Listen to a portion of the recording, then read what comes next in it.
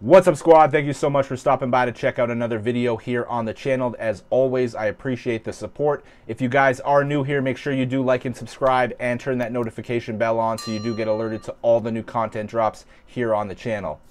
Squad, we are on the doorstep of 400 subscribers here on the channel. So now through the next few videos until we hit 400, I'm going to shout out all the new subscribers in our videos. So guys, make sure you do hit that subscribe button. Tell your friends to come subscribe. Throw some comments in the videos for me, guys. Let me know your favorite cards that you are seeing. But other than that, let's get to the action. What's up, squad, and welcome back to our latest installment of LCS Tours. We are here in Colonie, New York, just outside of Albany, visiting Finnigan'S Sports Cards. They are the local card store here in the area. I did pop inside real quick to check it out. It is a nice layout, huge store, ton of stuff in here. So excited to get in and shoot some action. I believe Jeff, the owner, is going to be swinging through at some point too, so we're hoping to catch up with him. But let's head inside and see what Finnigan'S Sports Cards has to offer.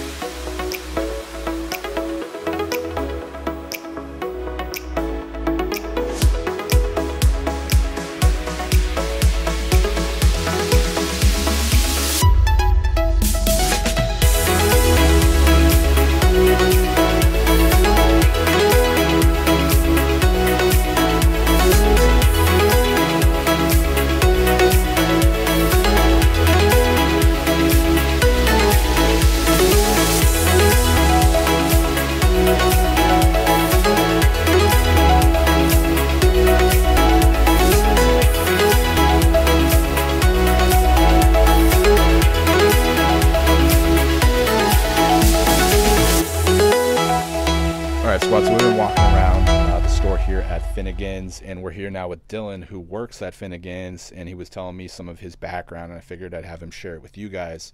So first, Dylan, how long have you been working here at the store? Going on 7 years now about. Wow, okay, so you've definitely seen the growth of the hobby here at the store. How can you say things have kind of changed in the 7 years you've been here?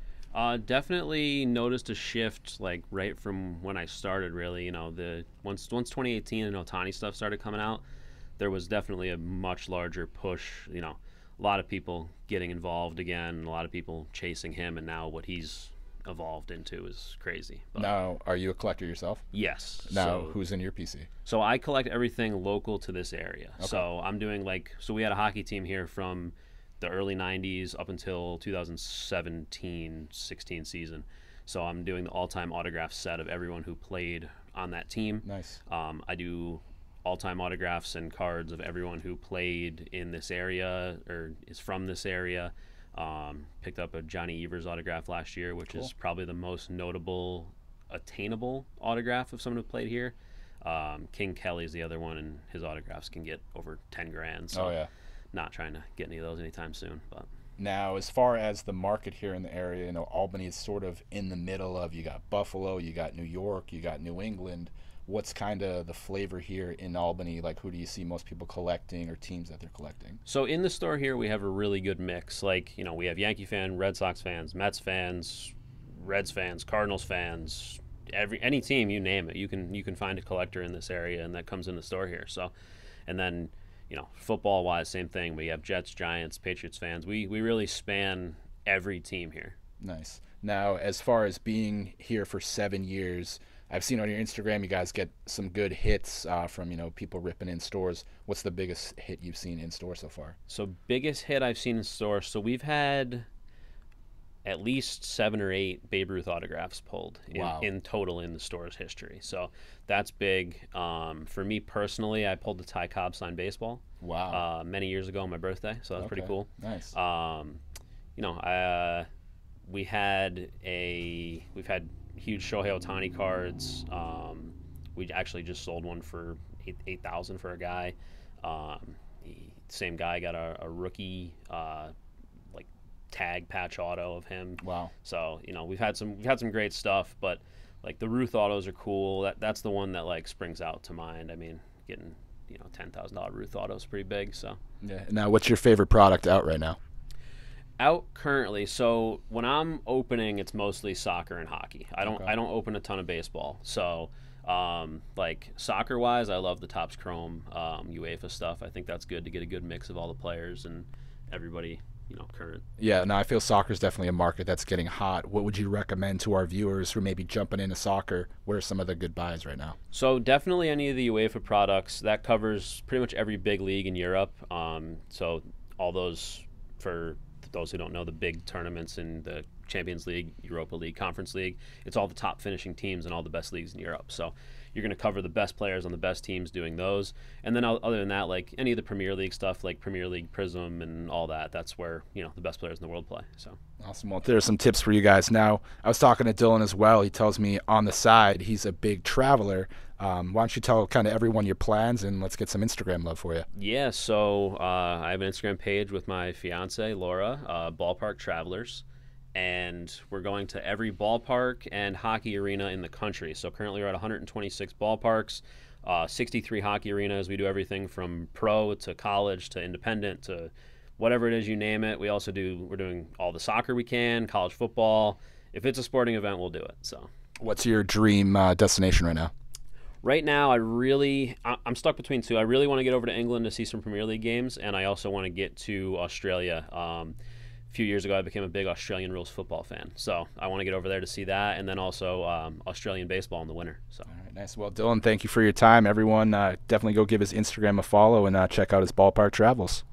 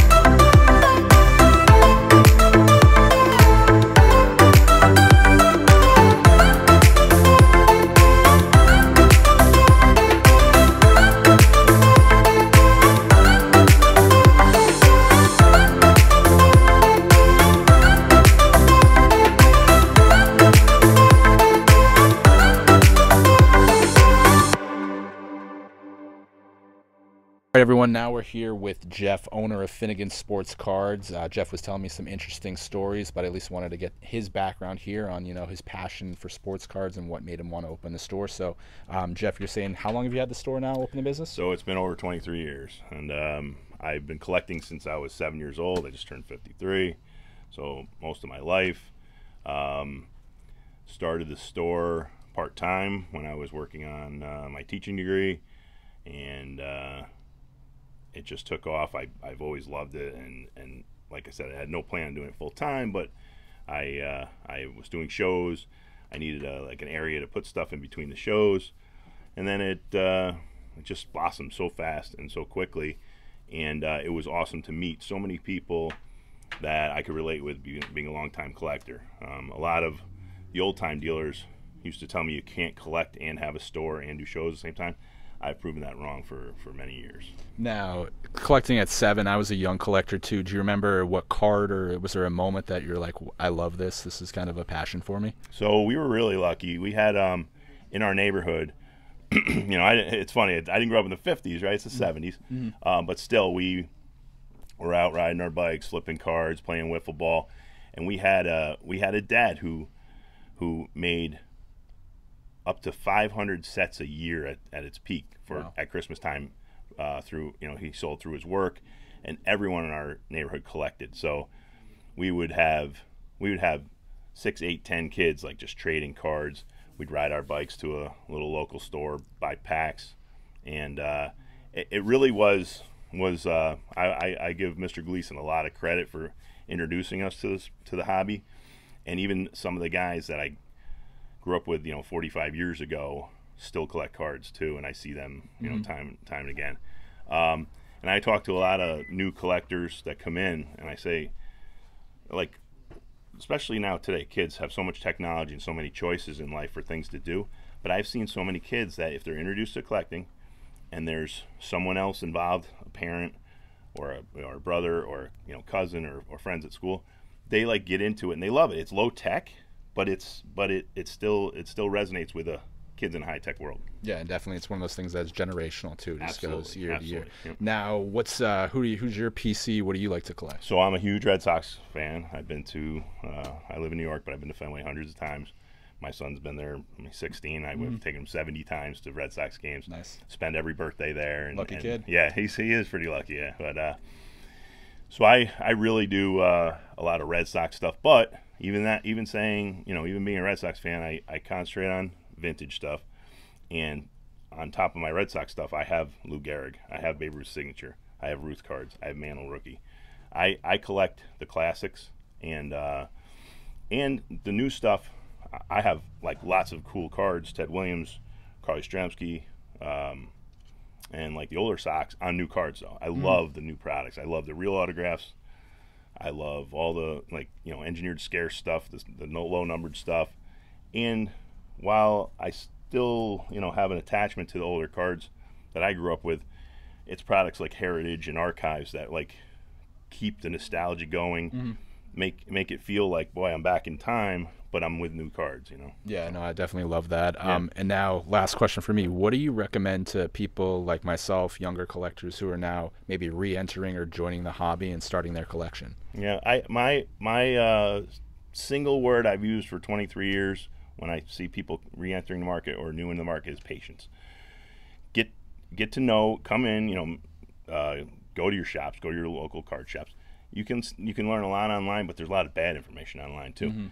There's a lot of history in card shops that have been around for a long time, and they've gone through ups and downs, and there's always ups and downs in the market, and there's always some blockbuster breaking news that everyone says is going to shatter the market, and the market continues, you know.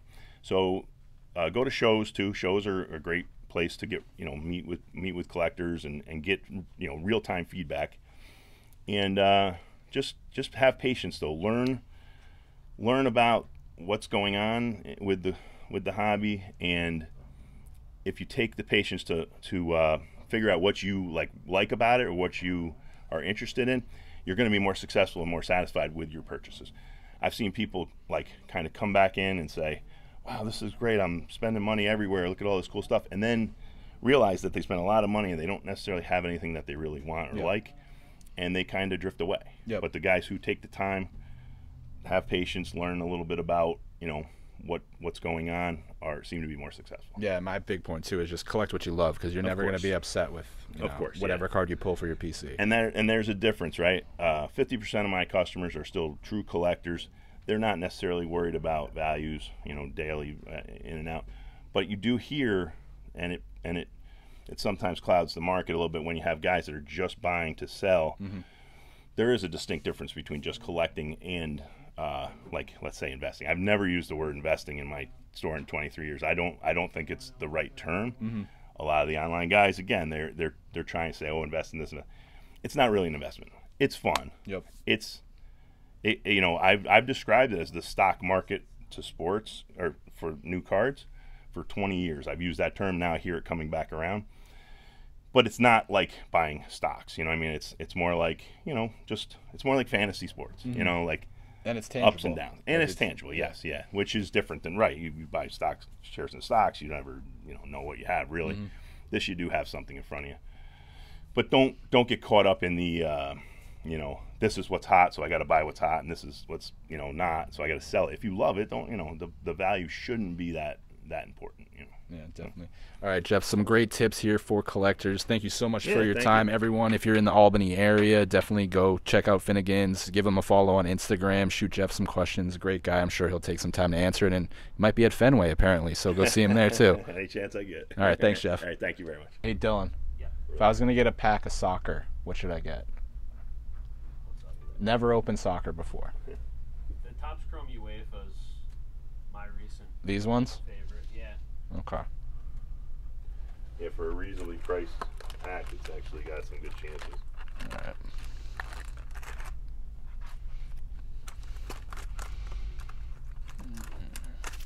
Pirates broadcast or Cardinals? All right, guys, so grab the Topps Chrome. I got the soccer expert Dylan here, of course, so never opened soccer in my life, so Dylan's going to tell me if we get anything good. Like I said, you guys have pulled some hot stuff here in the store, so I figured I'd give it a shot myself. Hobby pack, Topps Chrome UEFA. Let's see. All right, we got Rafael Leo. Top striker for them, for Okay. AC Milan. Declan Rice. Newest transfer to Arsenal. Okay. You're going to have to tell me that one. Bichiabu. Bichiabu. I am not Don't very demonetize familiar with this him. now, YouTube. And lastly, a Aslani. Okay. All right. Refractor. Is it refractor rookie card? All right, so let's go Aslani. A new fan of Aslani. All right, Dylan. What do you think of the pack? Good? Yeah, good. All right, cool. For $5, it's a great pack. All right, guys, so rip some Topps Chrome UEFA. You never know what you might get.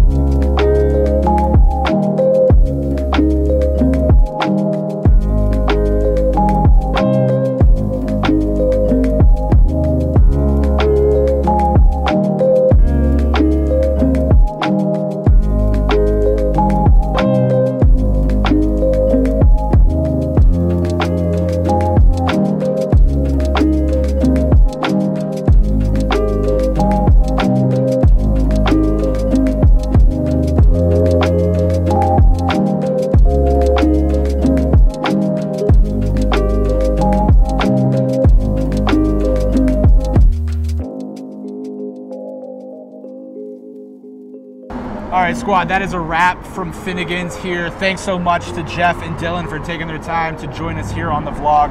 I really, really like this spot. I definitely recommend you guys stop by if you are in the Albany area. It's just got that vibe of just an old school card store. You saw Jeff has so much knowledge. Tons of people coming in, just asking, picking his brain. Gives great deals to his customers. Just that old school card shop vibe you get here at Finnigan's card store, Finnigan's Sports Cards, excuse me. So definitely go check them out. Again, shout out to Jeff. We picked up some stuff for the PC while we were here. Just, you know, some small stuff. We grabbed just this Aaron Judge.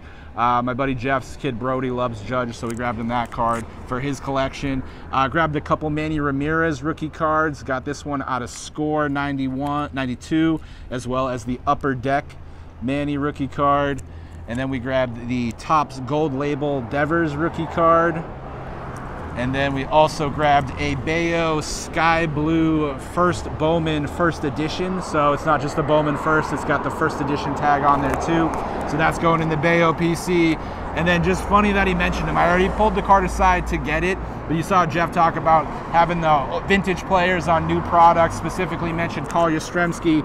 He had this card in store, so we grabbed this Yaz. It's out of Panini 3 and 2. It's a full count swatches, all game used patches, numbered out of 49 for Yaz. So that's going to go in the Sox PC. But again, guys, come see Jeff, come see Dylan. These guys are awesome. If I lived in this area, I would be here regularly. But again, shout out to these guys. I'll put all their info here in the video. Go check them out if you are in Albany, but hit them up if you have any questions as well. I'll definitely be back. Highly recommend this store. But other than that, guys, we're out from Finnigan's. Last thing before we go, squad, as always, guys, make sure you like and subscribe and turn that notification bell on so you get alerted to all the new content drops. Go throw us a follow on Instagram if you haven't yet. In the comments, guys, let me know some local card stores I should hit in the New England area, or maybe some stores I should put on a future hit list as well. I am going to be heading to the West Coast, so we are going to have some videos from a new area. I'm going to be heading out to Montana and Washington, planning to hit a couple card stores, go through some cards from my old collection, maybe try to hunt down some cards as well. I got some interesting content on the docket, guys, so of course make sure you like and subscribe and turn that notification bell on. But I'll catch you in the next one.